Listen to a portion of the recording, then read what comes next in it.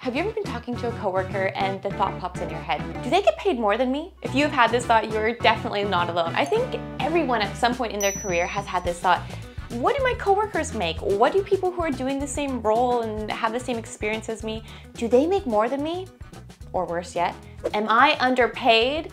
Today we are going to talk about how to know if you're underpaid, and also too, I really want to share with you that Levels FYI recently released a report on the top paying jobs, and we're going to dive into that a little bit, and also too, tips on how to ensure you are not being underpaid. All right, let's get into it.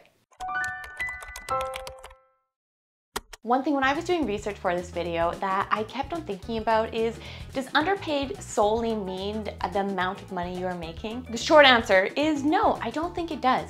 You can be paid fairly, but if you are feeling as though you're being devalued, your coworkers are putting you down, or just not appreciating what you are doing and bringing to the table, that in its own right can make you feel underpaid. You can never have enough money if you are feeling this way, that people aren't grateful for you. And I don't mean that in a take kind of way, but I mean maybe it's a sign that you should get out.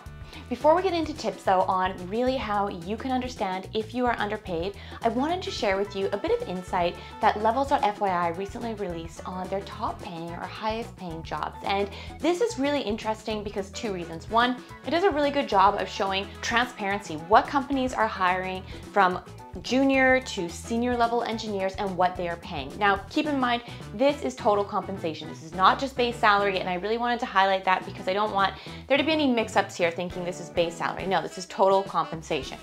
And I mean, the base salary is pretty nice too, though, let's be real. For a lot of these companies are paying very high base salaries too.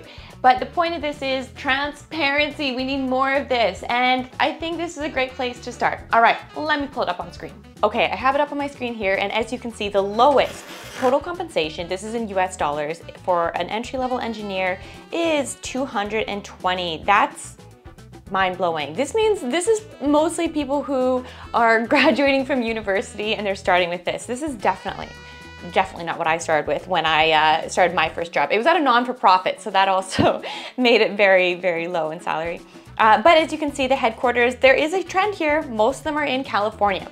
Now, a question I get asked is, well, Tiff, I don't live in the United States. I live in Canada. I live in Asia, I live in Europe, wherever you live, can I work for these companies? And the answer is maybe. What I mean by that is a lot of these companies nowadays are hiring for remote workers, especially engineers.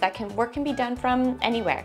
And what I think is really important is when you are looking at applying to these companies who are based out of the United States, ensuring that you are getting paid in US dollars, or at least your compensation is in US and then translated into whatever currency you are in. And this is definitely possible. A lot of companies do this, so really keep that in mind. Next up, we have Engineer 2, and Engineer 2 is typically 2 to 5 years of experience. So you're mid in your career, relatively new still.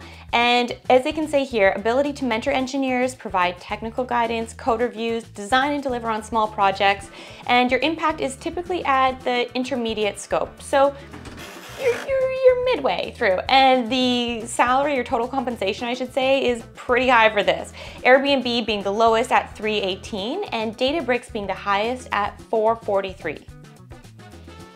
That is high. That's really high. And this is just for the end of year report for 2022. So this is this past year, and taking into consideration everything that's going on in the tech industry, I really think it's really important to showcase this as well, because we focus the news and we like to focus on the negatives and the layoffs and all of that, but there's still so much out there, so much opportunities in the tech industry. All right, let's do one more. Let's go to Engineer 3, Senior Engineer. So for Levels FYI, they say typically 5+ years experience, and typically 30% of employees, less than 30% of employees in a company are at this level. So this is very senior. All right, so we can see here, Databricks. What is Databricks? I'm not super familiar with them. Databricks, we're Googling this. Oh yes, of course. Okay, so Databricks, yes, a web-based platform for working with Spark that provides automated cluster management with Python-style notebooks. Let's see here. I've never used it though. Have you used Databricks before? If you have, leave in the comments your thoughts around it. Data analytics and AI. Anyways, Databricks, you pay really well. that is amazing. And number 7 for this is LinkedIn, which is $4.58. So still really, really good. And I find it interesting actually that even for level 1, level 2, level 3, for total compensation, you don't see a lot of FANG on this, which is very interesting. And I think it maybe goes to show that sometimes maybe FANG is a bit overhyped. All right, now that we know what some of the top paying roles are in this industry, let's go back to the purpose of this video is how do you uncover if you're being underpaid? One of the best ways to uncover if you are being paid properly is to ask people what they're getting paid. Tiff, that is not appropriate. You can't just ask people what they're getting paid. Well, you kind of can, and I do it all the time, to be honest. And if people ask me, I'm pretty transparent. Granted, I don't just share it with the internet, but if people have real meaningful conversations, whether it be my friends, whether it be people that I've connected to for mentorships, etc., that I have built a relationship with, and I feel it is appropriate to ask, what do you get paid? Because the more transparency we have at the end of the day, the more we can all get paid properly. And I think it's really important.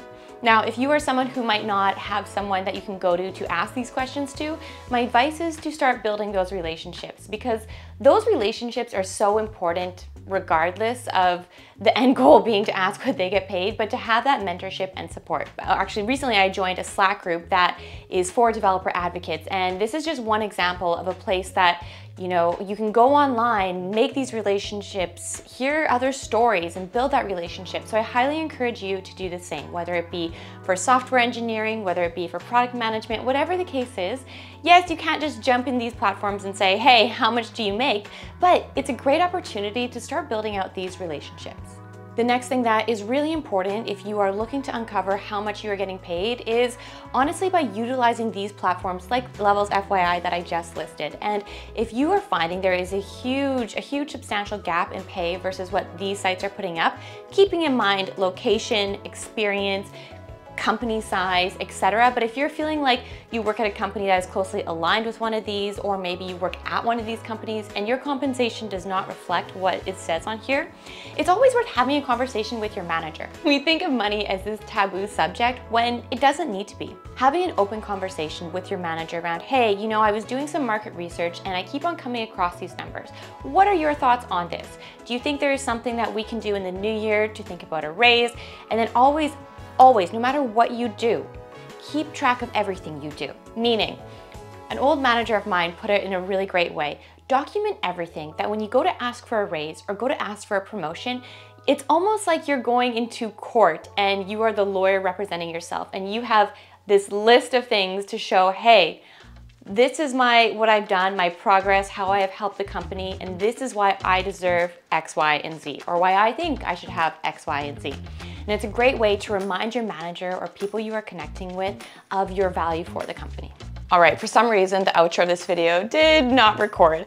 Anyways, thank you so much for watching this video. I hope you found it very helpful and valuable in your compensation journey. It's something that at the end of the day, we need to stick to together, be open and transparent about it. That's the only way that we will all get paid what we should get paid. If you haven't already, hit that subscribe button for more tech, coding, and career-related videos.